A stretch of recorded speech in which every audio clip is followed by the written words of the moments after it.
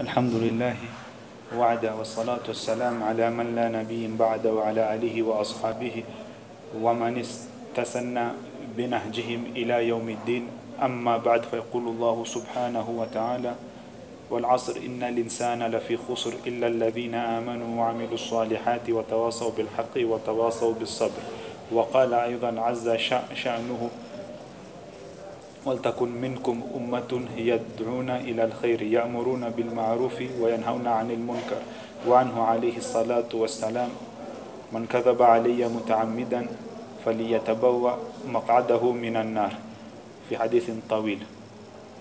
وعنه أيضا عليه الصلاة والسلام في حديث الطويل في يوم حجة الوداع قال: تركت فيكم اثنين أشياء: القرآن وسنتي، أو كما قال عليه الصلاة والسلام.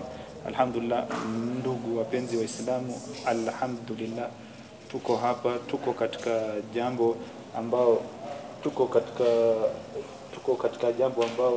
karibu boss, tuko katika jambo ambao imewaghuri Waislamu wengi. Kabla sijaendelea, kuna kisa nitawaambia. Katika mji wa Sham kulifanyika wakati moja janga, akawa yule anayetawali pale khalifa aliona kuna kitu gani, basi zile vifaa vya nyimbo vikaondolewa, zile tembo watu wabaya walifukuzwa. Ndio sasa ile janga ilitulia, kulibakia tu watu wazuri pale. Hii kisa inkumbukwa na Ibn Kathir katika Al-Bidaya wa Nihaya. Sasa tuko katika janga iliyoishika mji wetu wa Kenya, ama ambao ya coronavirus. Ni nini sasa itakayoondoa? Je, tukifunga misikiti itatatulia kweli? Kufunga tu misikiti tatulia, bali hata katika baadhi ya misikiti kuna ardhi kubwa nje, tuweza tukaswali nje. Kwa hivyo ni jambo ya kuangaliwa mara mbili.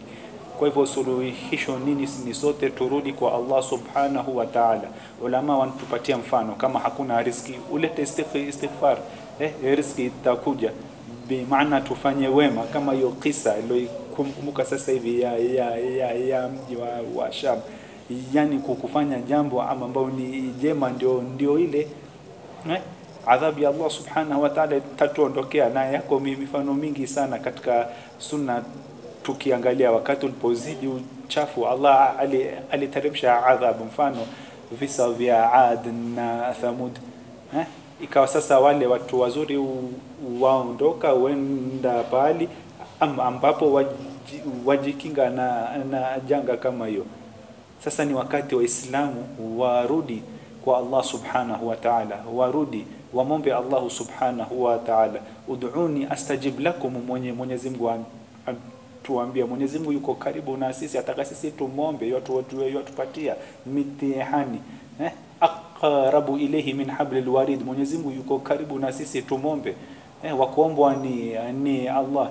Ile solution ya mwisho ni Allah. Tumtegemee Allah subhanahu wa ta'ala, ndio kila kitu itatutatulia. Hata tukifanya mbinu gani ya kuepuka, hatuwezi tukaepuka, lakini jambo moja tu itatusaidia, ni kumomba Allah subhanahu wa ta'ala. Allah tu peke yake ni wa kuomba, ndiye yeye awezaye kuondoa. Hata tukajificha katika shimo gani, bado tu itatupata. Haya, mfano kiyama, hata ukiwa katika shimo gani, si kiyama itatupata tu. Hata ukiwa umeondoka upanda maroke tu, unaondoka katika ulimwengu huko katika sayari fulani ambayo ni planet kwa lugha ya Kizungu, kiyama bado itakupata. Bali hata mauti pia itakupata. Yudrikumul maut, popote yudrikumul maut, wala hatujui mauti itatupata wapi. Wama tadri nafsun bi ayi ardhin tamut. Tukiangalia upande wa mauti na upande wa kiyama, hivyo popote kiyama itatupata. Na kiyama siku hiyo ikipiga, popote ulipo itakushika, na kila pale katika ulimwengu itapatikana nayo kiyama, ambayo inajulikana katika na majina mengi sana katika Qur'an na saa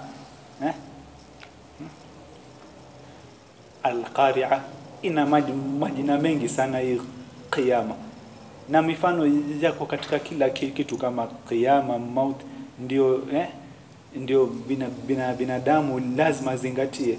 Akiona hizi vitu ndio ajue kwamba kuna wa Allah, yani kila kitu iko katika mikono ya Allah subhanahu wa ta'ala. Hata hilo tupata mji wa Kenya iko katika mikono ya Allah subhanahu wa ta'ala. Allah akitaka sasa hivi kuiondosha, hata iondosha. Inna Allah ala kulli shay'in qadir, yaf'alu ma yasha, yaf'alu ma yurid Allah subhanahu wa ta'ala. Kwa hivyo sote tutainua mikono yetu, tumombe Allah subhanahu wa ta'ala tuondoshe bala hii ilo sisibu mji wetu wa Kenya, bali ni ulimwengu mzima. Nafikiri sitarefusha, kwani pia msikiti watakafungwa sasa, lazima pia tutii pia amri ya msikiti. Wa bihadha, assalamu alaykum wa rahmatullahi wa barakatuh, wa inna lillahi wa inna ilayhi raji'un. اللهم اهدنا فيمن هديت، وعافنا فيمن عافيت، وتولنا فيمن توليت، وبارك لنا فيما أعطيت. تباركت ربنا وتعاليت. يا أرحم الراحمين فرج على المسلمين، يا أرحم الراحمين فرج على المسلمين. لا يصيبنا إلا ما كتب الله لنا، هو مولانا. يا أرحم الراحمين ربي لا تزغ قلوبنا بعد إذ هديتنا، وهب لنا من لدنك رحمة إنك أنت الوهاب. وصلى اللهم على نبينا محمد وعلى آله وأصحابه وسلم، والحمد لله رب العالمين. قبول إن شاء الله بإذن الله تعالى.